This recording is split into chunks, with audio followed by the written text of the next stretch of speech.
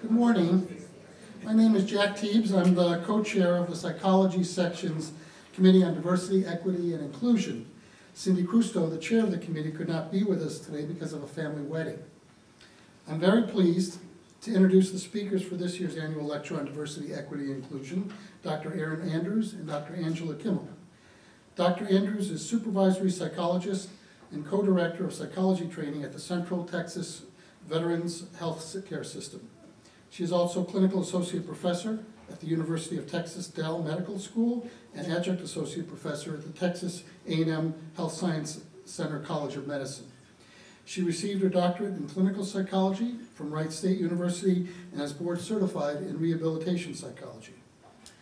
She has completed innovative work to assess and address the needs of parents with disabilities and is co-founder of the Disabled Parenting Project, a resource for parents and prospective parents with a wide range of disabilities that includes professional tools related to disability and parenthood.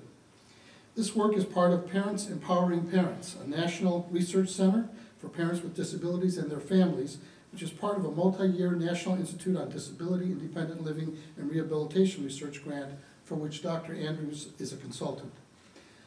Dr. Andrews has presented extensively to professional groups on disability, culture, identity, and inclusion, and has published widely on these topics, and is a member of several journal editorial boards. She is past co-chair of the American Psychological Association Committee on Disability Issues in Psychology, past member at large of the Division of Rehabilitation Psychology, and chair of its special interest group of psychologists with disabilities. She has represented the association at a briefing on parents with disabilities in Congress and at a White House forum on the civil rights of parents with disabilities. Dr. Andrews has received an Early Career Practice Award from the American Psychological Association, a Public Service Early Career Achievement Award from APA, an Early Career Award for Distinguished Contributions to VA Psychology, and the American Board of Professional Psychology Early Career Psychologist Service Award. Dr. Angela Kuemmel, to my immediate left, is an early career rehabilitation psychologist in spinal cord injuries and disorders and the Assistant Director of Psychology Training and Education at the Louis Stokes Cleveland Veterans Affairs Medical Center. She is also board certified in rehabilitation psychology and completed her predoctoral internship at the VA Boston Harvard Medical School and her postdoctoral fellowship in rehabilitation psychology at the James A. Haley VA in Tampa. Dr. Kuemmel is a former chair of the Committee on Early Career Psychologists of the American Psychological Association and has served on several APA boards and committees and co-founded the Rehab Riffraff Study Group, a peer-led study and accountability group for professionals pursuing specialty board certification in rehabilitation psychology.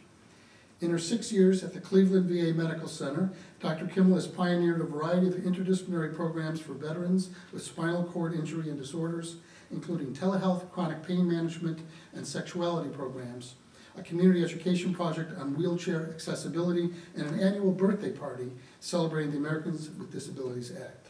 She is also passionate about training future psychologists and conducts research in supervision of students with disabilities.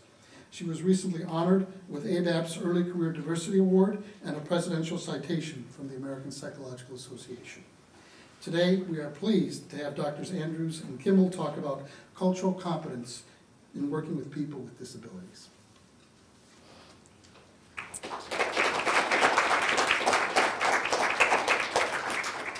All right, so we're very thrilled to be here today. This is a topic very near and dear to Dr. Andrews and my heart, and without further ado, we will get started. All right.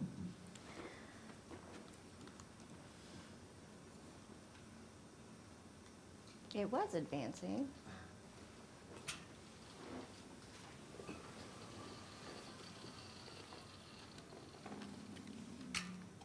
This one does not want to seem to work.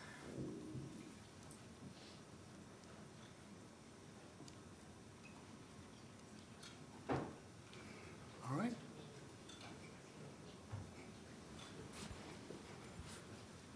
It was working just a minute ago, yes? Yes, it was. It seems, oh, there we go. Now it's working. Okay, great, great. All right, so these are our learning objectives for you today.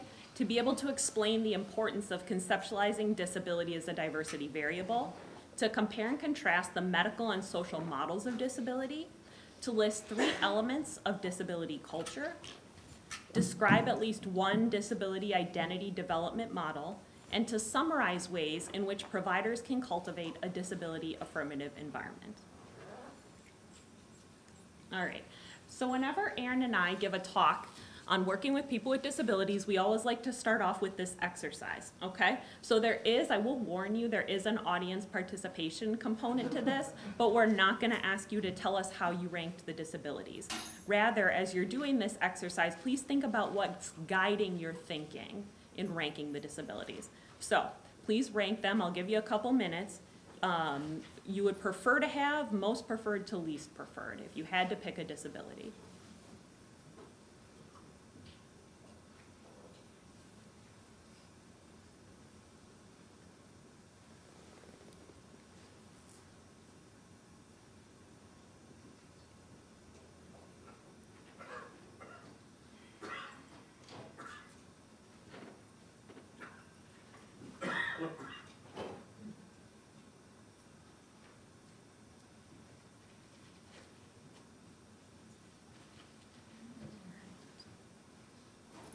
Give you a few more seconds.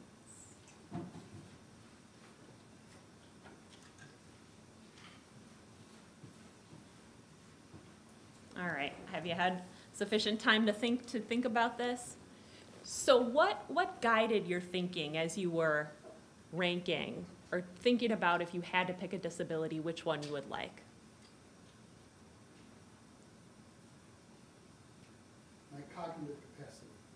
Okay. Is important Okay. consideration. Okay. Excellent. So something you really value, your ability to think. Yep. Okay. Other thoughts? So there, and I'll give you a hint. There's 2 big things that guide people's thinking when we do this exercise. So you've hit on one of them. Yes. The state that would represent the smallest change from my current state. Oh. Okay. All right. So possibly like, is that because of like a value of like independence and your functioning and what you're able to do? I imagine that's part of it. I think it's just that I'm used to the way I am, Okay. and I would want to obey the course of the exercise, but do as little change to that as possible. Got it. Okay. Very fair. Very fair. Okay. Other thoughts? Yes, in the back. Treatment options and potential for. Right. Yes. Good thought. Excellent. Any other comments? Yes. One that I already understand pretty intimately, that's most familiar to me. Ding, ding, ding. That is a big point. So I'm so glad you brought that up. So you guys have hit on the 2 biggest themes that we get when we do this exercise.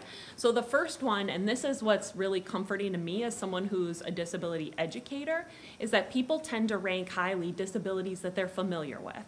Okay? And that's because they understand what's involved and they're not as anxiety or they don't get as anxious about something that they know about. So like I said, that's exciting to me because if people know about disabilities, then they won't be as fearful of them. Okay? And then the second thing that guides people's thinking is what they value. Okay? So what can they still do? What abilities might they still have if they lost other abilities? All right, excellent. So, all right, so what do we mean when we say disability, and how is disability defined? That's always the way that we like to start. So my favorite way to, next slide, my favorite way to define disability is going to the Americans with Disabilities Act. That's what's in the law. So the ADA defines a person with a disability who has a physical or mental impairment that substantially limits one or more major life activity, okay? So initially, when the ADA was passed back in 1990, it really only focused on physical abilities, and then when it was addended back in 2008, that's when it started focusing on other disabilities, thinking, breathing, other areas related to like disability and chronic illness, okay? Now, so the definition of disability, it not only includes people who have current impairment, but also have a record of such impairment, okay? So if you have a record of something like depression or multiple sclerosis, even though it might not be currently impacting you.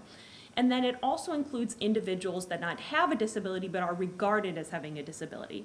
So like someone with facial dysphoria, it doesn't necessarily impact an activity of a major life activity, but if someone thinks it does and they might be discriminated against, the ADA protects them. So those are the three big components of that.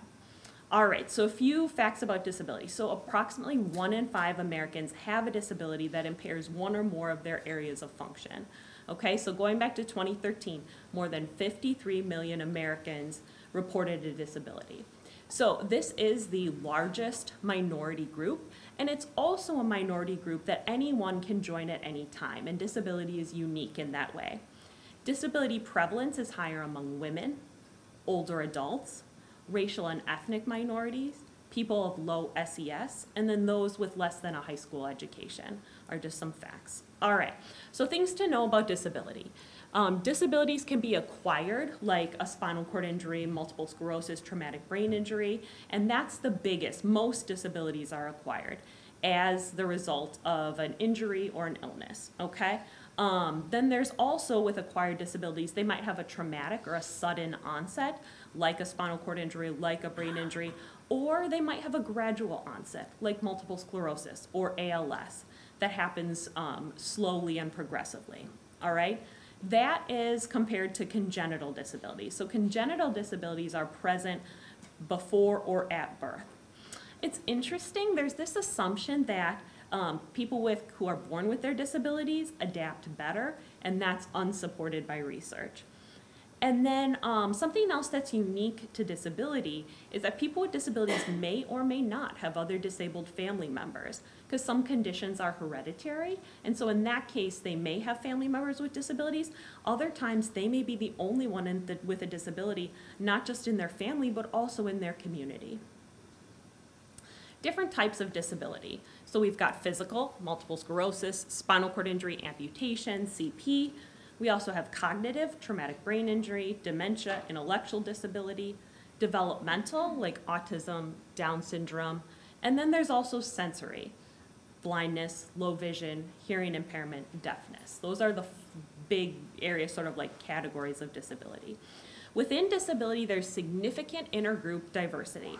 And this is one of the things that makes disability challenging, okay? There's not like a one-size-fits-all disability. So, stereotypical views emphasize wheelchair users and a few other classic groups as like the stereotypical person with a disability. The other thing is not all people with disabilities are equally disadvantaged. You could have two people with disabilities, same diagnosis, and it affects their functioning very differently. And that's really, remember, the major life activities and the functioning is really how you define disability. So children with physical impairments fare better educationally than those with intellectual or sensory impairments. And then in terms of discrimination, those with mental health difficulties or intellectual impairments are most discriminated against in employment settings. And that feeds right into my next point as I start talking about invisible or non-apparent versus visible disabilities. So someone with a visible disability, it's obvious, but then someone with an invisible disability, it's not visible, it's not apparent, it can't be seen. Now, 40% of the disability population in the US, as I was talking about, is invisible disability. And, you know, thinking about the stigma, the discrimination, people with invisible disability have great impotence to keep their conditions concealed. And aside from, like, so why do you think that is? Why would someone with an invisible disability be less likely to disclose it? The fear of discrimination and the stigma that might be attached. Yes, exactly. As well as all the stereotypes related to disability. And it's interesting when you think about psychological adjustment and emotional problems related to disability, research has found that those with invisible disabilities tend to experience more emotional problems than those with visible manifestations of a disease or diagnosis. Within spinal cord injury, We found that people who have the less severe and have better function after SCI, like they might be able to walk and just need to use, they have maybe some problems with ambulation, they have far more difficulty adapting and adjusting to that than someone who is in a wheelchair, which is very, very interesting. All right, so when you think about visible versus invisible disability, when something is visible, others readily accept it as something that they can accommodate it, okay? It's, you know, they don't have to, people with visible disabilities don't have to prove that they have a disability. The other thing that's interesting is that disclosure is automatic. Someone with a visible disability doesn't get a choice. Everyone automatically knows they have a disability, whereas someone with an invisible disability has a choice. And then people with visible disabilities always, or they will be subject to being labeled as disabled, whereas someone with an invisible disability, they have this option or opportunity to pass as being non-disabled. So this is a cartoon from one of my favorite artists who has a disability, and he's trying to make sense of this fact that people with invisible disabilities often have to prove that their disability is legitimate, okay? So it's interesting, this is obviously, you know, making fun of like a parking situation. But even in my work as a rehabilitation psychologist as people with spinal cord injuries, they frequently get frustrated if they see people who don't use mobility equipment using handicap parking. And we frequently have to remind them they could have an invisible disability. Like, you need to remember that. So this is just he's trying to use disability humor to make light of a frustrating situation. All right. Now, this is another one of my favorite slides. So this really points out that disability as a minority group is still experiencing segregation. These photos highlight a lot of the physical barriers that people with disabilities may experience trying to access places in the community, access transportation. We still need to use, in many places, different entrances, different facilities than people who are non-disabled. All right, so back in 2008, an article came out really sort of highlighting what do disability ethics, like what do ethical practitioners need to know about disabilities? Well, you need to know about the Americans with Disabilities Act and how that affects psychologists.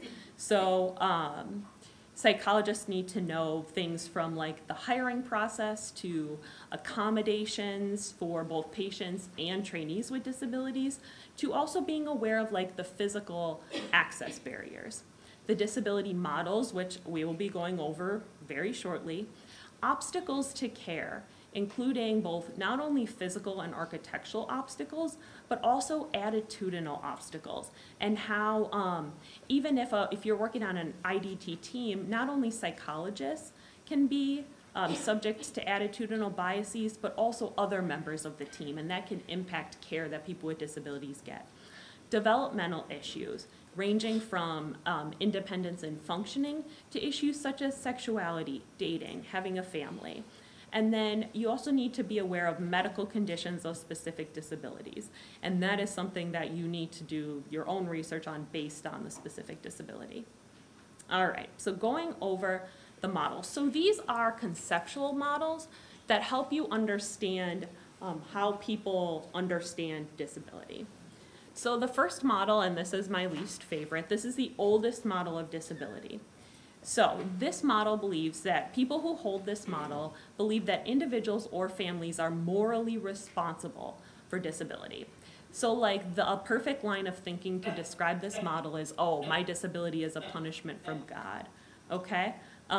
Disability is associated with sin, shame, or pity. It may or may not be based in religious doctrine.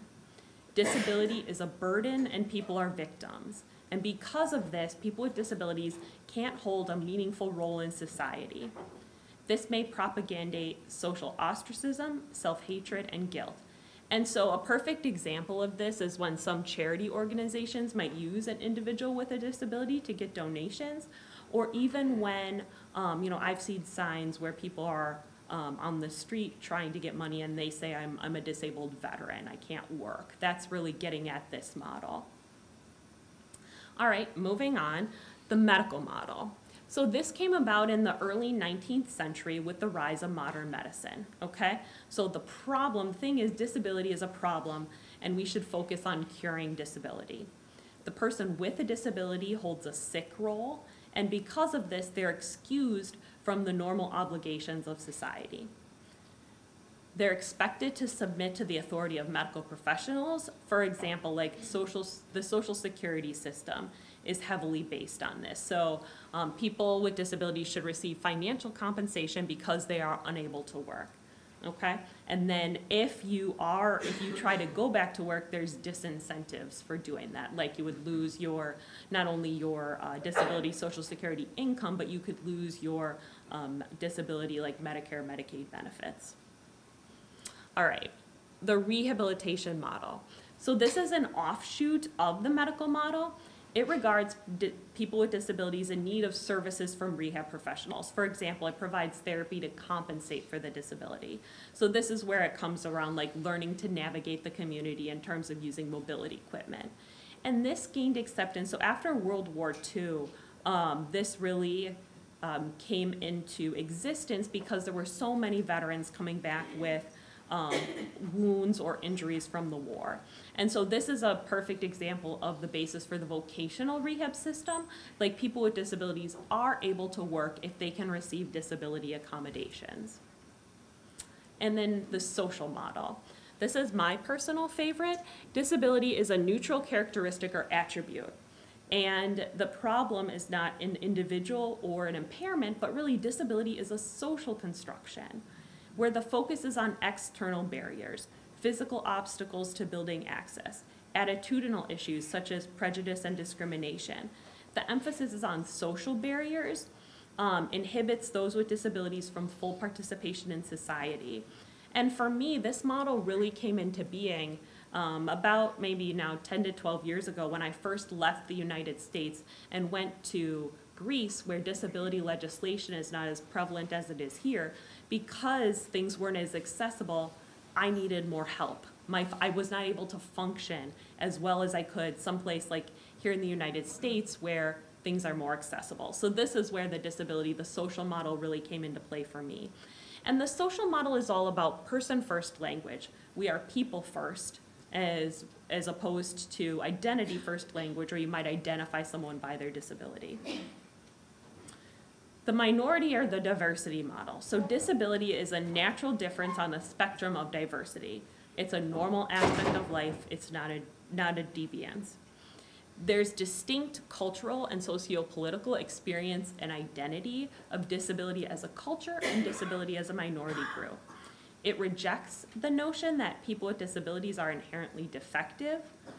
The problem, so in the lives of disabled people, is something called ableism, and we'll be talking about that shortly. Prejudicial attitudes and discriminatory behavior towards disabled people is really the problem.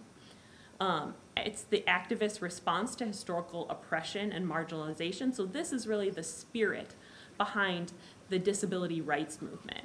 And then this is identity-first language. So I mentioned that earlier. So people who favor identity-first language say that if you don't focus on the disability, you're saying that there's something wrong with that, so that people could be identified, like identifying myself as a quadriplegic rather as a person with quadriplegia.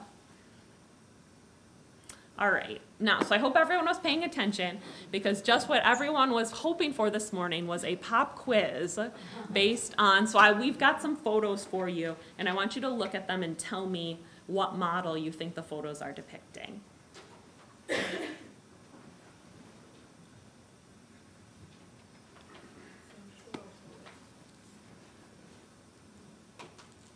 So some of them have multiple answers, but yes.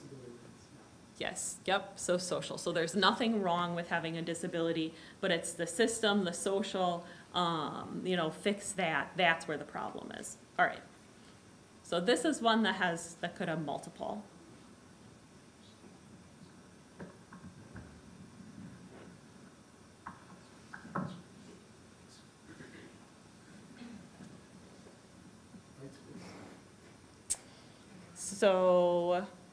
So definitely the minority with the identity first language, I am autistic. So there's one other one that this sort of highlights.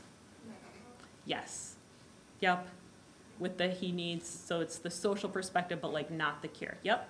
Great. You guys are 2 for 2 thus far.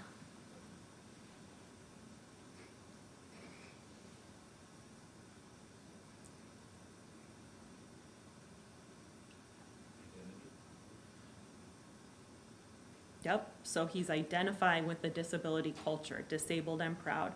Yep, the minority diversity model. And this is another good graphic from my favorite artist.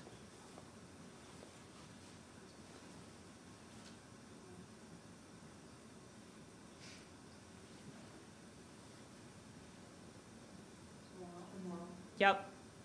Ding, ding, ding. And I should mention, he even took his name, the Crip pen. He's really identifying with disability culture, because he's referring to, obviously, calling people with disabilities as cripple. And then he's sort of also the artist, the pen. So Crip pen is his name. So, okay. Thanks, Angela. I'm going to be talking to y'all about a last model, and then we'll, I promise, be done with the models for a while. But this model, we call it the ICF, or the International Classification of Functioning and Disability, and it comes from the World Health Organization. And the reason why I always like to include this model is because it's a true biopsychosocial model. And so it's very, very useful for us in the mental health field, and in the medical field in terms of conceptualizing people with disabilities, because what you've already learned is that there are a lot of complexities, right? There's social, there's medical, there's personal, and so the ICF model does a beautiful job of capturing those things. And so it's important just to kind of break out a few terms when you're looking at the ICF.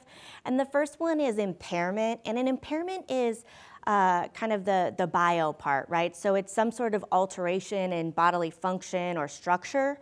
And in the ICF, it's not that an impairment is alone defined as a problem, but impairment in certain contexts becomes problematic.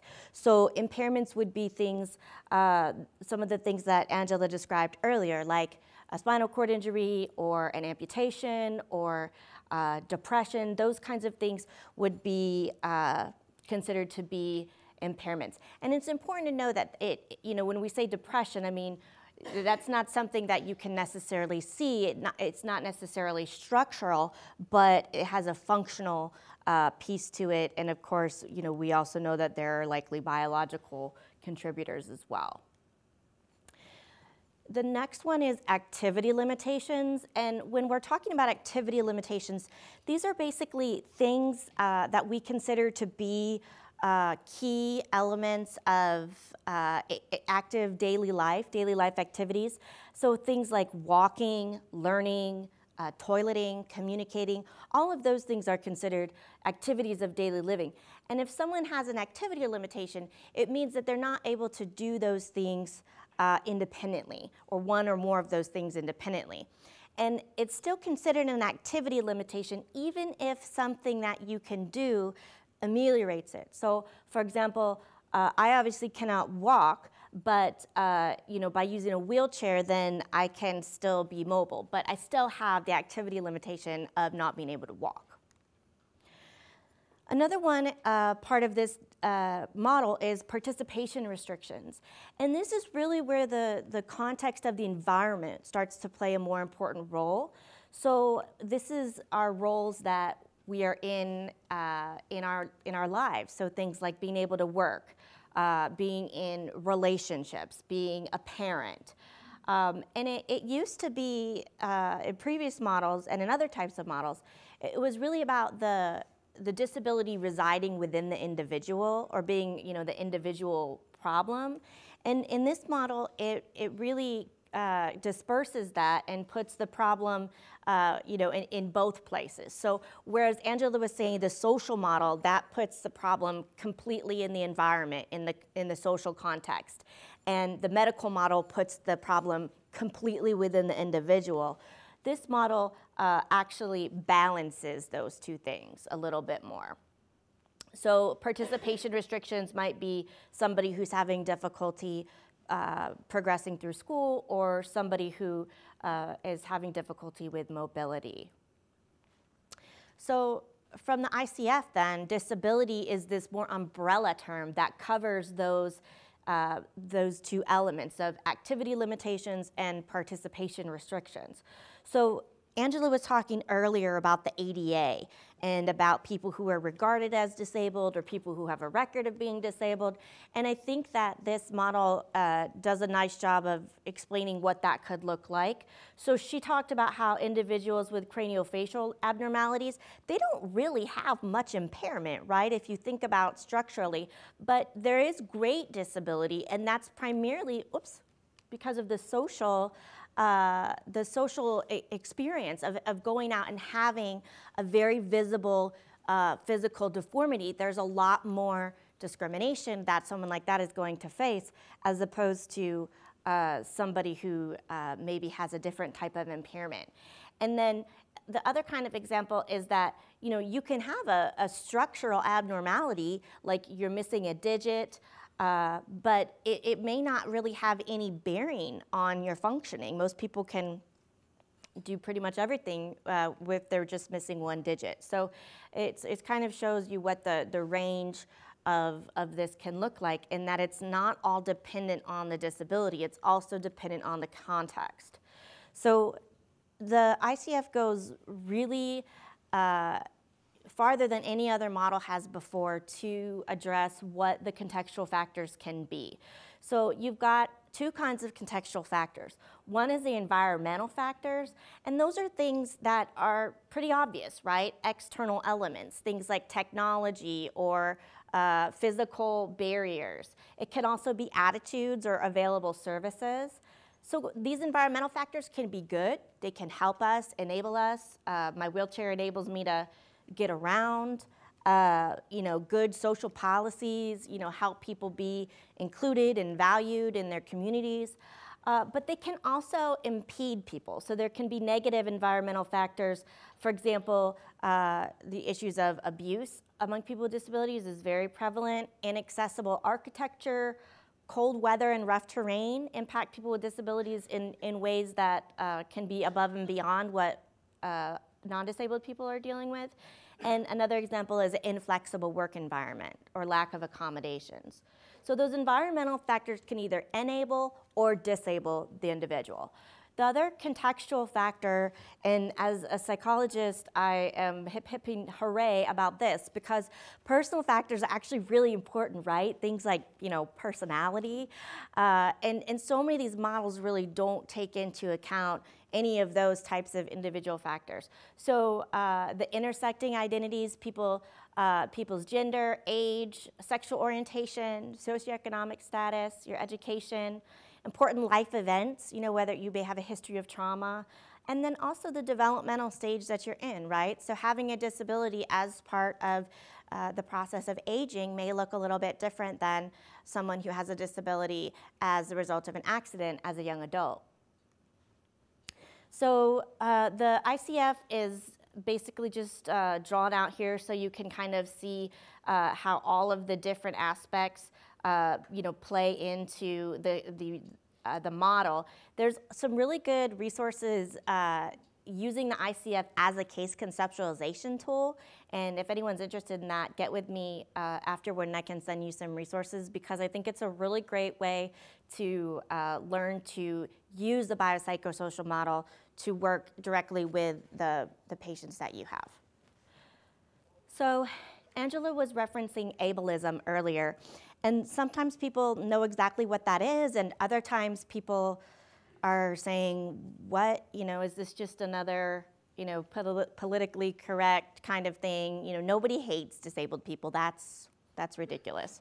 Well, actually, it's not, because ableism can take a lot of different forms.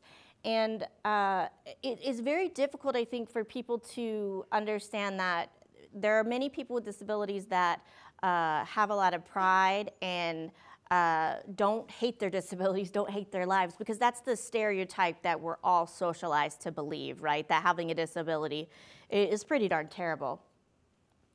So oftentimes we get in this trap where we're thinking that the disability is what's causing all the problems, but in reality, we're not really looking at the social or the environmental considerations. So a lot of the myths that probably are familiar to you, just as a person living in the United States, is that disability is a tragedy. We're always seeing pushes for money to develop cures. Every March, we have the muscular dystrophy and the shamrocks and the firefighters and collecting the money.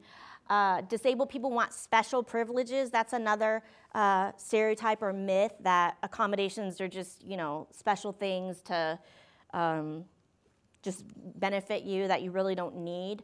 Another thing is that having to provide disability access hurts businesses, particularly small businesses. So we actually have seen some legislation recently that has eroded parts of the ADA and made it so that it's much, much harder for someone with a disability to sue a business that is not accessible. And the onus is totally on the person who's been discriminated against to notify the person and notify them again and do this and that before you're allowed to file a lawsuit. I could talk a lot about that, but I'll spare you. So integration of disabled children, a lot of people, you would think that would not be something that's controversial, but it's very controversial.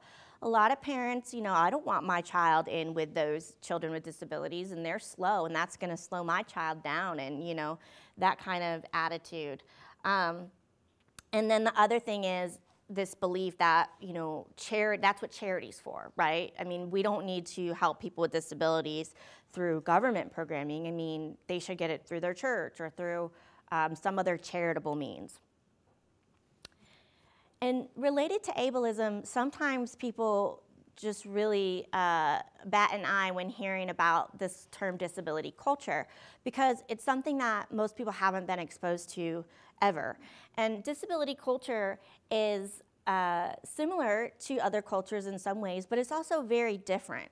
And so I'll start with a difference, and Angela mentioned this earlier, is that, this is a culture that someone can join at any time. It's not, and actually, in terms of straight definition, most of you will be a person with a disability at some point in your life if you're not already.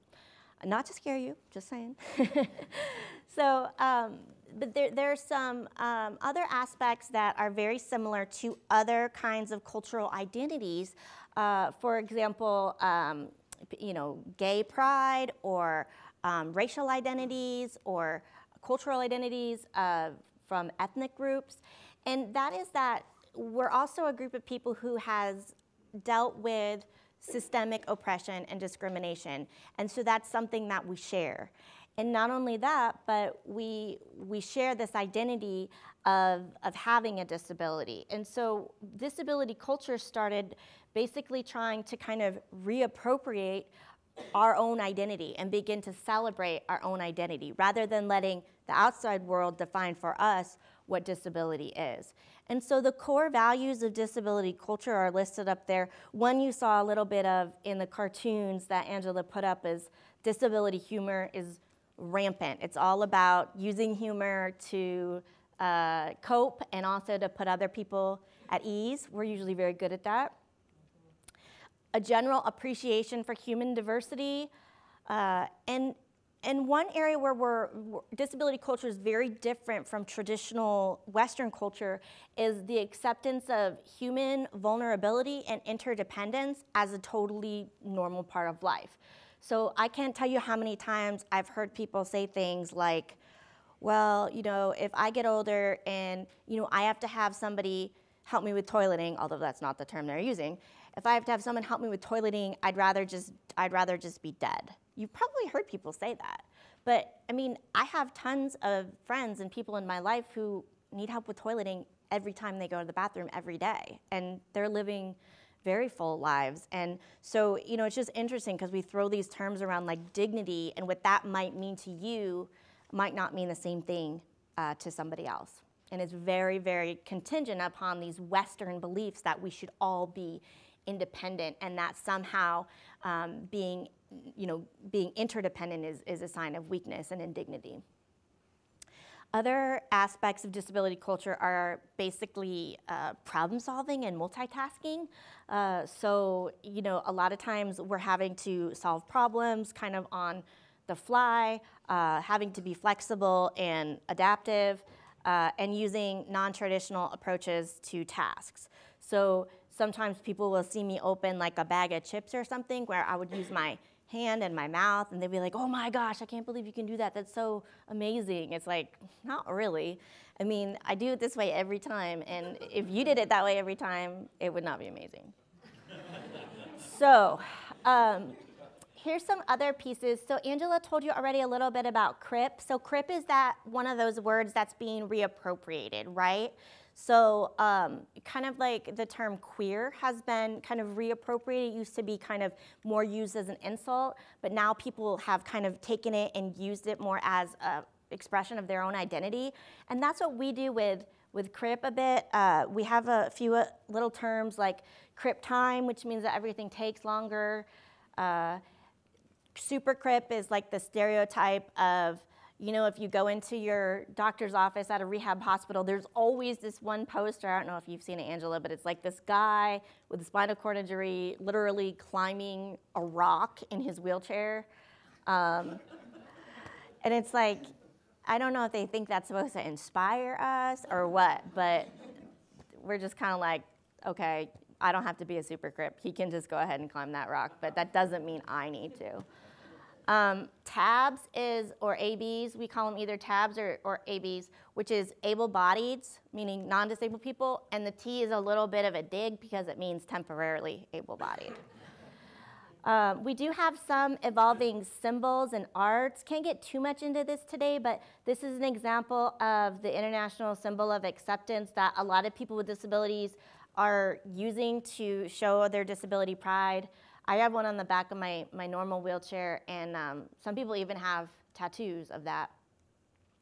Some of the political stances that people with disabilities share are also a little bit off the beaten path. So even though the disability community in general is pro-choice, there's some strong feelings about what they call eugenic abortion, which means abortion based solely on the detection of disability in the fetus, physician-assisted suicide, and then promotion of independent living and emancipation from nursing homes. So that's a very, very strong value in the disability community, that people should not have to live in nursing homes because it's quote unquote cheaper, because it's really not cheaper. It would be less expensive to invest in people being able to stay in their homes and communities, but we have a lot of other factors that are playing into that. So the degree to which somebody with a disability is going to identify with disability culture is going to vary, and Angela's going to talk more about that, about disability identity development, but it's important to understand that the vast majority of people with disabilities themselves probably don't know about disability culture and don't subscribe to it. And it's partly because of the ways in which we've been segregated and isolated from one another. So a couple of tips before I turn it back over to Angela, and that is things that you can do to start increasing your awareness and cultural competence in working with people with disabilities. One is get more familiar with the lives of people with disabilities and understanding what it's like to live with a disability. So things that I very politely call hassles, our everyday experiences. You can be very frustrated, very exhausted, just living a daily life with a disability because the barriers are seemingly endless sometimes. It can be very isolating. And if you have a visible disability, the intrusive stares, the questions, there's this social contract somehow that we're allowed to violate with people with disabilities that we wouldn't do in other contexts. Like, for example, it's not like this happens every day, but it wouldn't be that unheard of for somebody just to walk up to me and be like, what happened to you? but people don't usually do that if you don't have a visible disability. On the other hand, like Angela pointed out, if you have an invisible disability, there's this kind of doubting and questioning. Well, you look fine, you know, why are you parking there? Or, you know, why are you getting to board the plane first? Importantly, when you're doing work in mental health or medical work with people with disabilities, understand that people with disabilities are, for the most part, facing all of the same things that people without disabilities are facing. So our normal developmental tasks, you know, are going to be the same types of things that people with disabilities are going to want to work on. So, you know, being able to achieve these goals, I think we're programmed to think that has to do with whether, you know, how severe is their disability. But in reality, someone's ability to meet these milestones probably has a lot more to do with all of these other factors that we've started talking about, all of these different contextual pieces. All right, so let's talk a little bit about disability identity development. And disability identity development is different than adjustment or acceptance of disability, although acceptance and adjustment is part of disability identity development. So when I say disability identity development, what I mean is, when do people consider themselves to be persons with disabilities, okay? And this depends on personal, cultural, and disability factors, okay? So personality characteristics, we see that can be a huge factor on disability identity development. Cultural. Different cultures are going to be more or less accepting of people with disabilities. I certainly saw that. I mentioned earlier, I travel all over, and I certainly see that when I go to different places, how advanced and how accepting the cultures can be of people with disabilities. And not just architectural, but it's also in how they interact with me.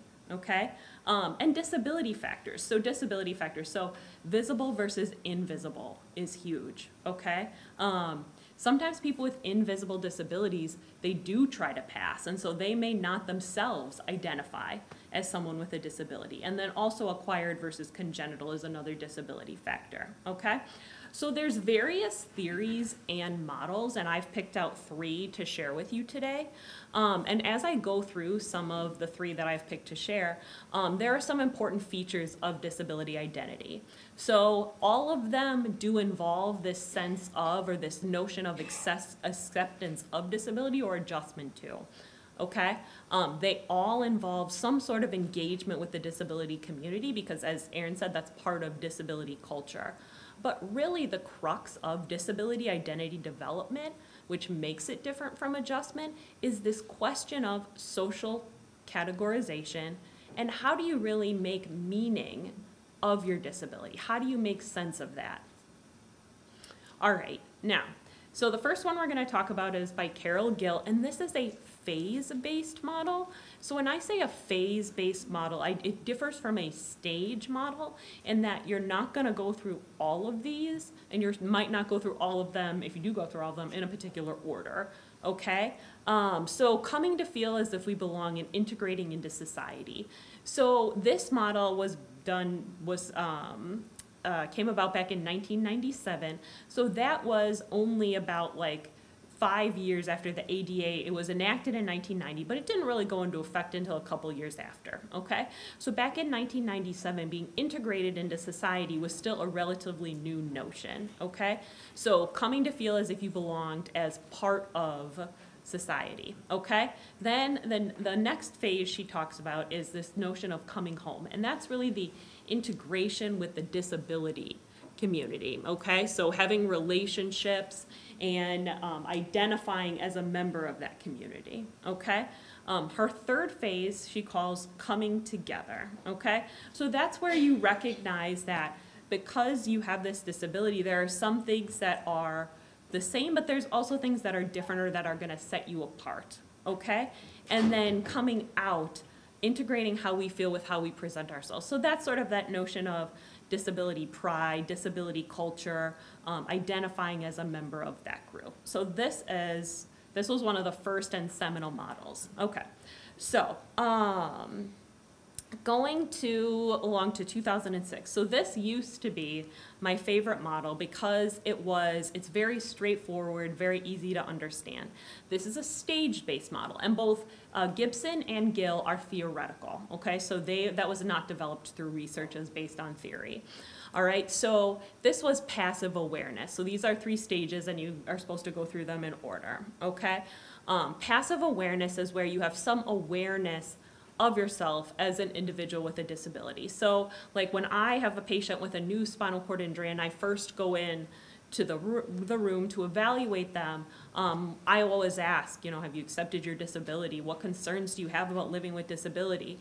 And sometimes patients have very little awareness of what that's going to be like, and they might not even be able to answer the question, okay? Stage 2, this is when you start to gain some realization that you have a disability, and that's going to affect your functioning as well as your identity and how you relate to other people, okay? And then stage 3 is the acceptance, and that's really when you not only realize you have a disability, but you acknowledge it, you embrace it, you're identifying as a member of the culture, you're sharing those values, okay? So this is very straightforward, very easy, and it fits really well with my work as a rehab psychologist. Now, so this might be my new favorite model. This was developed through research, and this is a status-based model, and this was a really interesting study where they did interviews with college students who had all been alive and post the Americans with Disabilities Act, because this just came out in 2017, okay? So these are different statuses. So, and one of the other strengths of this model that I really like is that people who've lived with disability for a long time will identify with some of like the later statuses of this model. All right, so the acceptance status. So acknowledging and accepting that you have a disability. Relationship status. This is where you relate and you form relationships with other members of the disability community.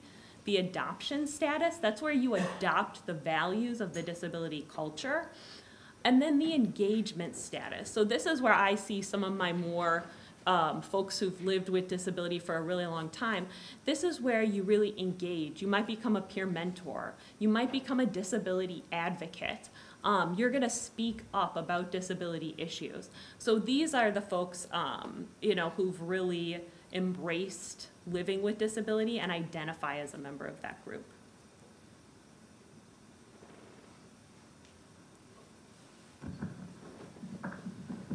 Okay, so now we're going to switch into some of the practical pieces clinically. So when you think about your practice, psychiatry or psychology or whatever discipline you are, what we would encourage you to do is assume that you're going to see patients or clients who have disabilities. When you're envisioning those people you're going to see, envision some of them as having visible and invisible disabilities. So things you can do just even in your own office or your clinic or your environment is look around. I mean, are there any automatic door openers in the building? Are the bathrooms accessible? How heavy are the bathroom doors? How much tension is there? How hard would it be to open that door if you were in a wheelchair?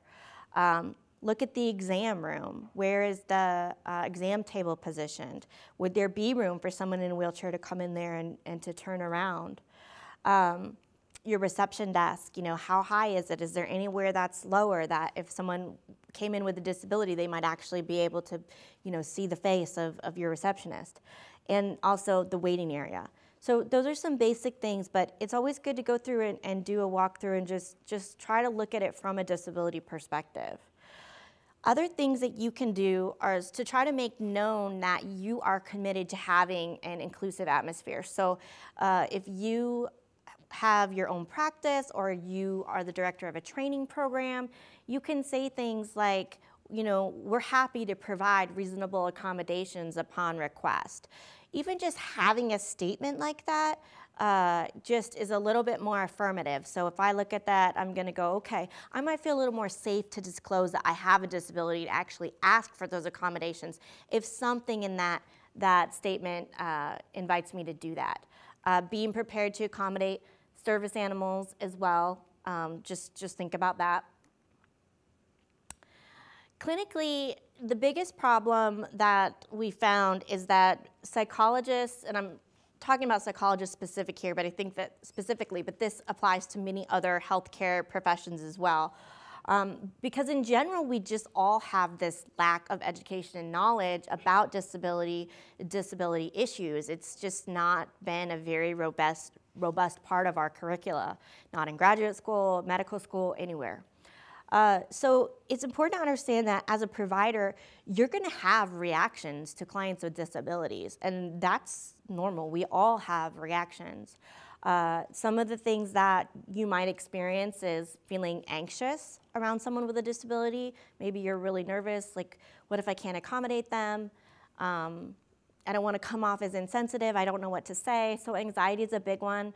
But even feeling repulsed or fearful, and even, vulnerable. Sometimes disability can elicit some real vulnerability fears within us. So it's really important that we examine those things and that we're aware of it. So just like when we're working with people from other cultural groups, we want to be aware of our own biases and our own beliefs and perceptions, okay? Because we have them, and so ignoring them is probably not going to be helpful. We are all vulnerable to making some erroneous assumptions about the clients that we work with who have disabilities. One of them is called the spread effect, and this was a term coined by one of the most famous rehab psychologists, Beatrice Wright. And spread effect is basically where we have this tendency to believe that disability kind of encompasses the entire person, or that it affects all aspects of a person. So an example is that sometimes when we're talking to someone who's blind, we're talking really loudly. But there's nothing wrong with that person's hearing, but we do that. I mean, we do that. And oftentimes we assume somebody who has a physical disability, we assume that they have maybe cognitive impairment as well, and that's the spread effect. Diagnostic overshadowing is similar, that we kind of think that whatever the disability diagnosis is kind of, accounts for everything or has everything to do with the person's presentation. And a really common one is, well, of course this person's depressed. I mean, they have a disability. Well, okay, maybe we should still think about maybe other reasons that could be contributing to the depression, and by all means, let's at least be treating their depression. But sometimes that's not the case. You just need to adjust your disability. Thank you, that was very helpful. So you really don't want to dismiss or invalidate people's experiences. Even if what they're saying is totally unfamiliar to you, probably the best thing you can do is just reflectively listen and validate some of their concerns. So sometimes, like I was saying, we can misperceive any kind of negative reaction as they're just not adjusted to their disability.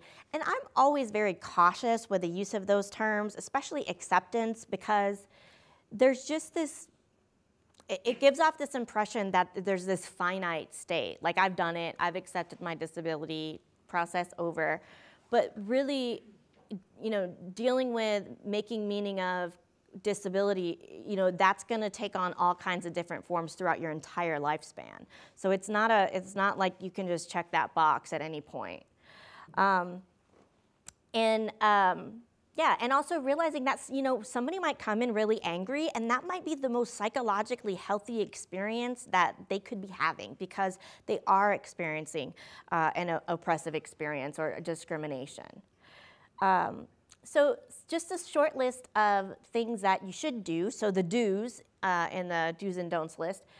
If you're working with a client or a patient who uses American Sign Language and they have an interpreter, always remember that you're talking to your client who is deaf. Don't look at the interpreter and talk to the interpreter. Look and talk to your client. Don't try to help people with disabilities without asking. That's a really common thing that, people, especially if they're feeling anxious and they want to be helpful and they have all these good intentions, sometimes people will just, interject themselves. So they might just grab somebody's wheelchair and try to help push them. And that's a really bad idea for a lot of reasons. One is because it can actually be dangerous. If somebody is not anticipating that you're gonna like try to help them physically, you could throw them off balance and they could actually be injured. And it also is, and it's a violation of your personal space. So if you think about medical equipment, think about it as an extension of that person's body. So if you're standing next to me, don't like go leaning on my handlebar because you just want to like take a load off. Like that's gonna be really awkward for me and it's gonna invade my space and I'm gonna be like, this person has no boundaries, right? So ask for instructions. What can I do to help you? So like before you're just very anxiously whisking all the chairs out of your office, like ask, do you want me to move any of these chairs? Or, would you like to transfer? Because you really just don't know.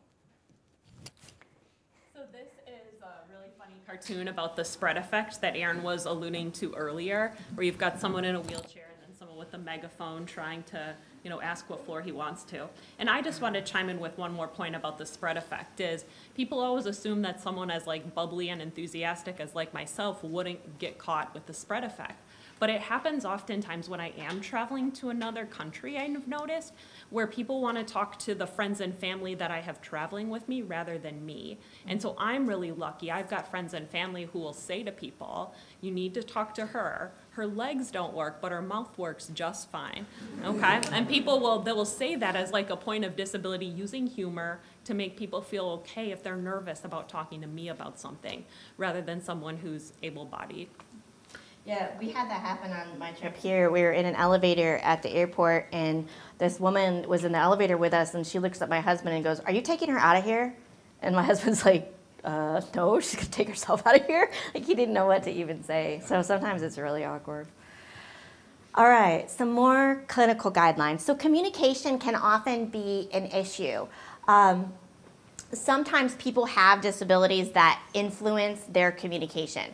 And so as a provider, you really want to make sure that you're doing a couple of things. One is take the time to really hear from the client. It can be anxiety provoking. Maybe you can't understand this person's speech.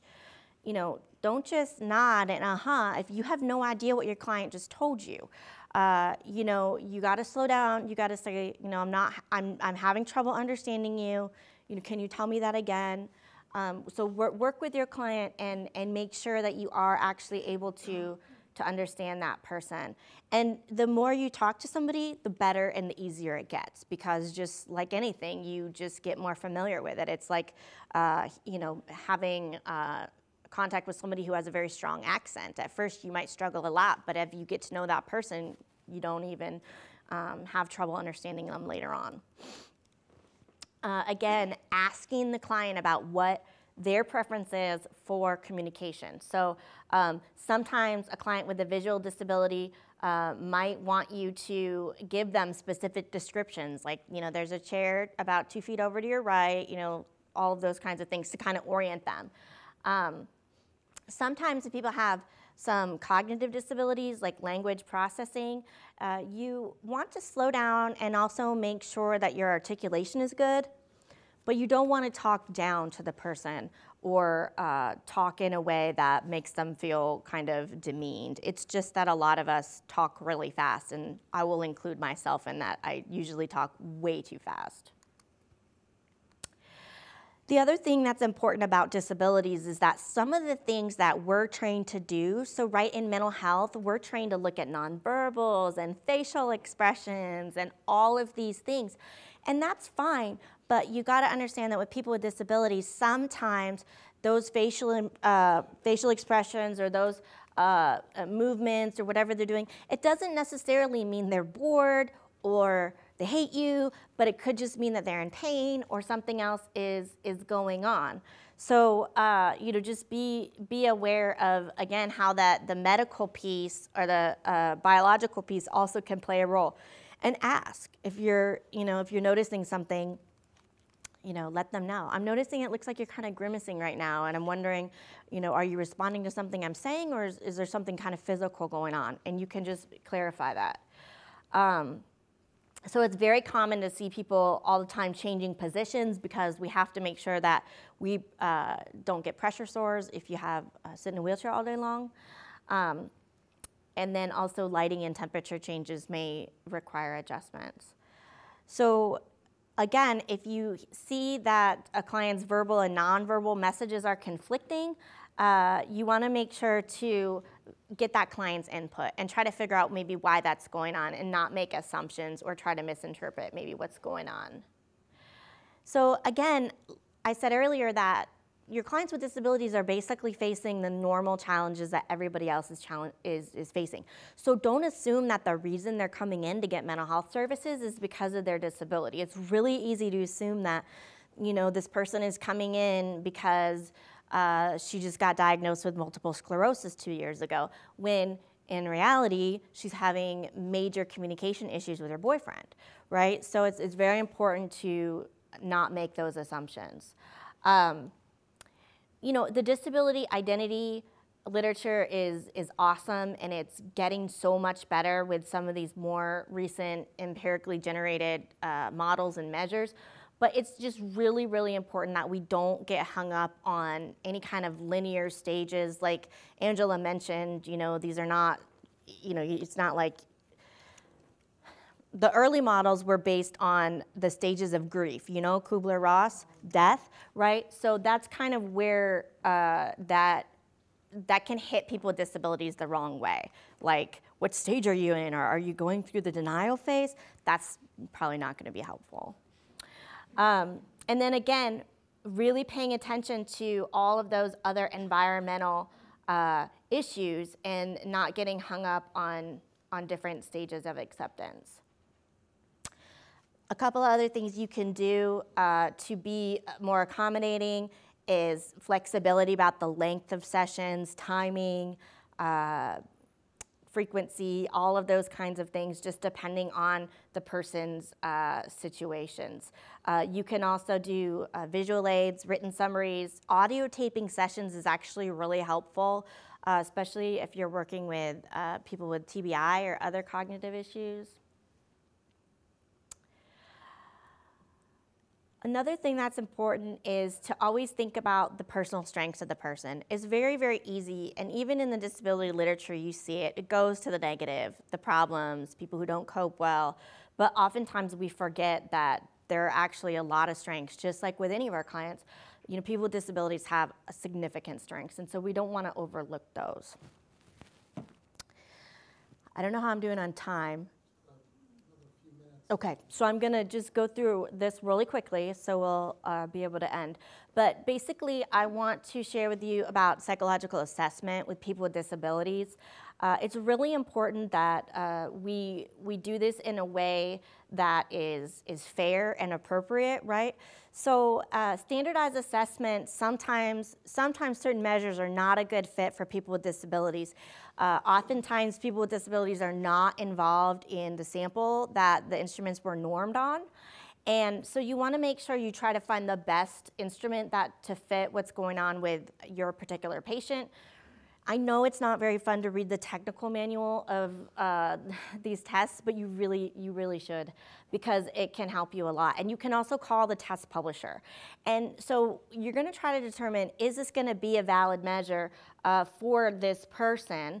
And the other thing you're going to try to figure out is, do I need to make some accommodations or some changes to the administration of this measure? And we're so shy about doing that. Like, oh my gosh, you know, standardized, and we know it has to be this way. But the truth is that if you give somebody a standardized measure exactly the way that you give it to everybody else and they bomb it because of a disability-related factor, that's not valid either, right? So you really want to think about if there are accommodations, and this is not the same thing as a modification, so I can, again, send you resources afterwards if this kind of assessment is something that you're really interested in, but a measure with accommodations may be more valid than not giving the accommodations, again, if it does not fundamentally alter what we're testing, okay? So I don't have time to get too much into the rest of it, but I'm sure we're going to share the slides so you can look at some of the different accommodations that we might offer people. For example, changing the setting or switching the response format, things like that. We want to just encourage you all to advocate within your organization about working with people with disabilities. Include people with disabilities in your consultation. And again, just having non-disabled allies and advocates is something that can really help promote the inclusion of people with disabilities throughout our field. So we want to encourage you to try to integrate disability into all of your diversity discussions, which you've done a great job already by having us here to present in your series. You know, who's in the community? Who are the disability resources in your community? Where's the Center for Independent Living here in New Haven? How can we connect up with those people so that when we have clients with disabilities, we can get them hooked into the disability community? So definitely a lot of suggestions here to encourage you in your continued learning. And that's all I've got.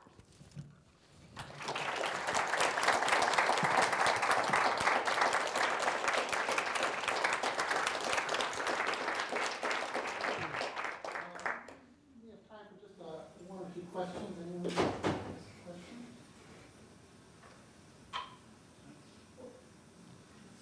First, wonderful presentation. I really appreciate both of you coming today to share this with us. Well, I was struck by how closely aligned the disability culture is with kind of principles that are emerging from research on human resilience. One area that I didn't see covered, and I'd be curious about your thoughts, is that some of the resilience research suggests that it's very helpful to be engaged in something that's larger than yourself. For some people it's religion, for other people it's advocacy, other kinds of missions that people get involved with. I'm curious as to whether that's a part of the disability culture and whether you see that as an important part of coping. Mm-hmm.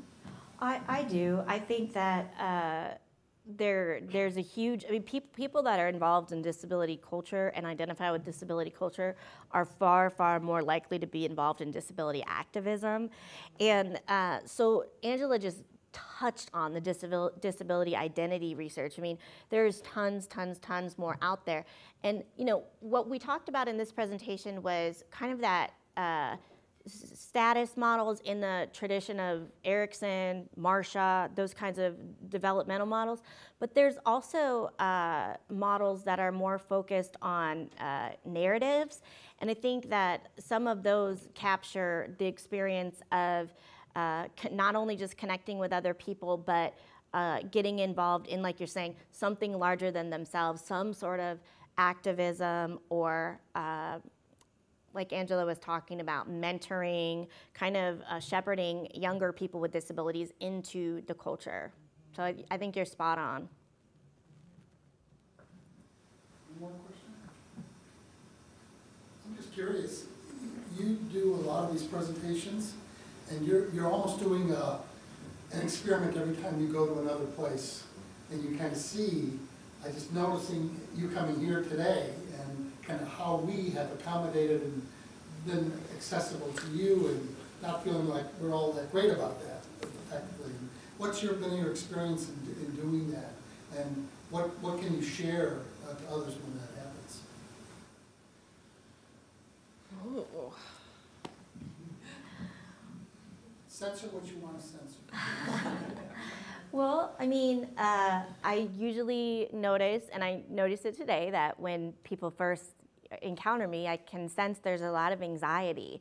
And usually in this professional setting, I know where it's coming from. It's like, I don't want to offend her. I don't want us to look like a bunch of bumbling fools because we can't accommodate people. I mean, I know that feeling because I feel the same way when I'm, you know, trying to host somebody. But I think that, you know, in general, I think responses have been very positive, but we still struggle with things like things that where we shouldn't be struggling. Like, I'll give you an example of the APA convention. There's way too much inaccessibility at the APA convention. Like, one time, I think it was maybe about 5 years ago when it was in Hawaii last time, Nadine Kaslow was the president of APA at that time, and I literally, like, accosted her on the elevator, and I was like, I need you to come with me right now, because I want to show you how I have to get to this room where I'm going to a talk on disability, a talk sponsored by the APA Committee on Disability Issues. And you're gonna come with me because I want you to see this. And I walked her up like 2 elevators and through a back room, through a kitchen. The floors were like so sticky, I literally, like, my wheels were sticky coming out. So it was literally one of these segregated back entrances or whatever, and you know, it doesn't feel good to have to go through those back entrances. They're not meant for people to enter through. You feel like an inconvenience, you feel like an afterthought. And I was glad I got to accost her, because then I got to kind of show her, you know, what that is like. Because I think it's very easy to be like, well, I mean, it wasn't that you couldn't get in there, but it's the bigger picture of, you know, what are we saying about and to people with disabilities in our organization when, you know, we're not really thinking about this. But there's been some progress too, so it's not all negative. One positive thing that I want to add that people don't always realize, but I think there's been a great response to, is the cost of travel for people with disabilities, and how, you know, I need to bring someone with me to help me travel. And for all the talks we've given, the psychology community has acknowledged that cost and been willing to help us with that. So, you know, I want to say that when we do raise needs and advocate for ourselves, I think we've had a great response to that. Yeah, that's gotten a lot better, and y'all have been fantastic about that, because, you know, that's the other kind of, I guess, hidden reality of disability is, even, you know, being very high functioning and having a great education and a great job, having a disability is very expensive. Very expensive. All of the, you know, all of the different modifications and technologies and medical equipment, and then of course, you know, relying on assistance, right? If you're not able to travel alone, you know, it's not real easy to transfer in and out of an airplane by yourself, even if you're relatively mobile. So it's a good point. Something that people don't realize, Aaron and I are both in wheelchairs that we have exclusively for travel, because we don't trust the airlines to take care of our everyday power chairs. Mm-hmm. And then, so because these are extra wheelchairs, insurance only covers our actual chairs. So that's just an example of like the cost, and we're happy to do these things. We love doing them, but that was a great question. Well, thank you very much for coming. We really appreciate it. Thank you.